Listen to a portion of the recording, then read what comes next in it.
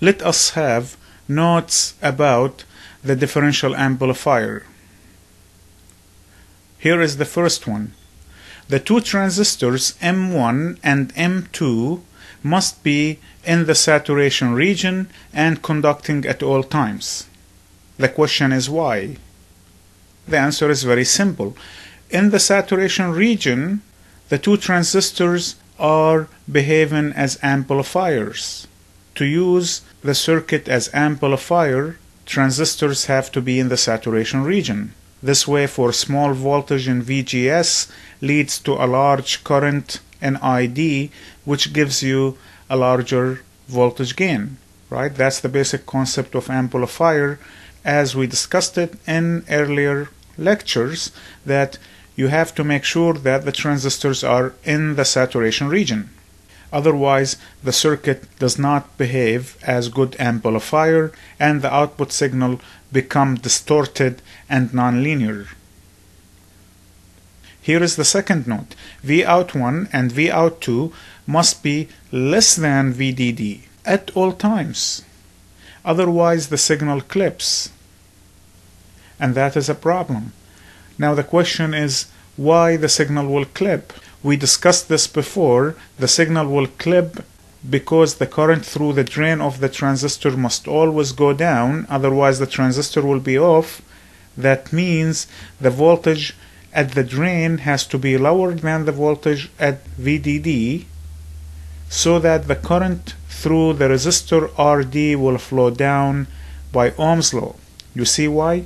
Otherwise the current through the resistor will be zero because the transistor prevents the current from flowing up. You see, so Vout will clip if Vout1 or Vout2 is higher than VDD. It cannot get any higher than VDD. Here is the third note. Vout1 and Vout2 must be greater than VGS minus the threshold voltage so that neither transistor moves to the triode region. Right? Because VDS must be greater than VGS minus the threshold voltage. That's the condition of saturation. This has to be true at all times. Here is the next note. In general, biasing both transistors using one current source is used in practice. So the way we bias this circuit is we use one current source as shown in the circuit here. So in this circuit you can see that the source of M1 and M2 are connected together into one current source.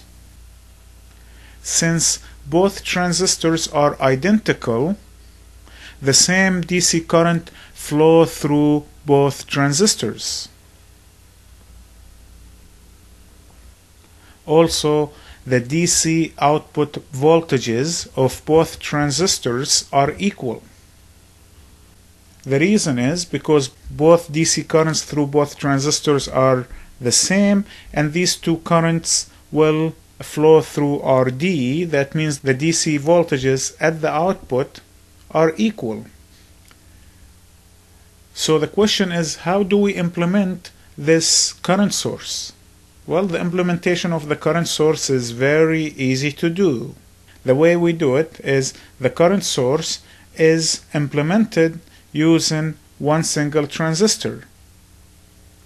Basically, the current source is a transistor that is properly biased to give ISS. We can show you here in this circuit that here is the transistor M3, which is biased at a particular voltage such that ISS will flow through this transistor. We called it M3, and because the two transistors are identical, and if the DC components of V1 and V2 are equal, so the DC components are equal, they must be equal, then the currents will flow equally through M1 and M2, and we call them here to be ISS over 2 that will flow through M1 and ISS over 2 that is also will flow through M2.